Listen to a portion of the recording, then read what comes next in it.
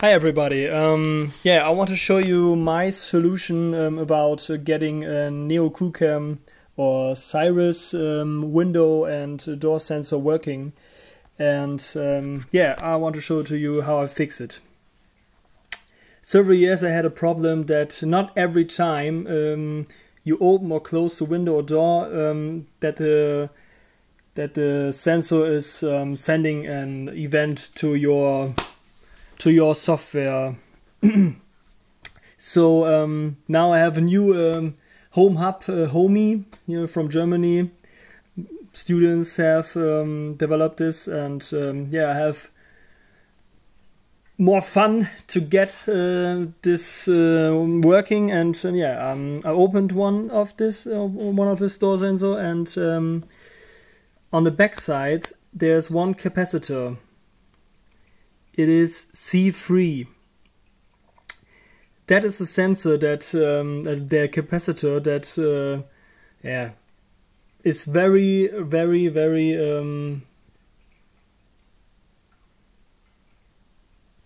it's very important for the sensor. It's very important for the sensor, and when it's not there or it's not right soldered, then it don't work properly. So I soldered the capacitor out of it, and I hadn't one, and so I scratched it or soldered it, you name it, from the front. It's C2 on the front, and put it there and soldered it there on C3. It looks like shit, but it works. And that's the point. So I can show it to you.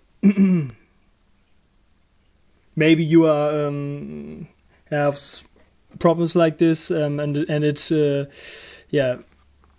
not give signals to it every time to the home base, or it works. It doesn't work anymore. So I show it to you. It works now without problems. I need the magnet. There. So I put the iPad with the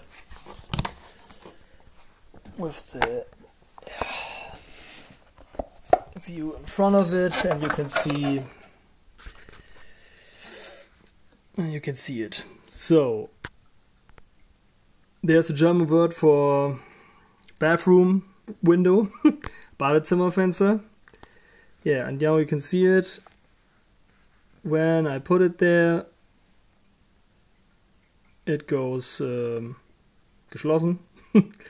And when I put it from there, it goes open. And before it was you can put it 2 times and then it goes open or closed, and now it works flawlessly and without problems.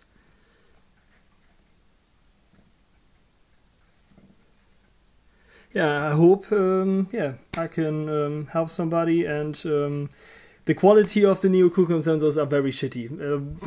When you bought one new and get one where the capacitor is off or doesn't solder properly, it's what do you say to it? I can't say it. It's but it only costs €5 or $5 and from AliExpress, so what else?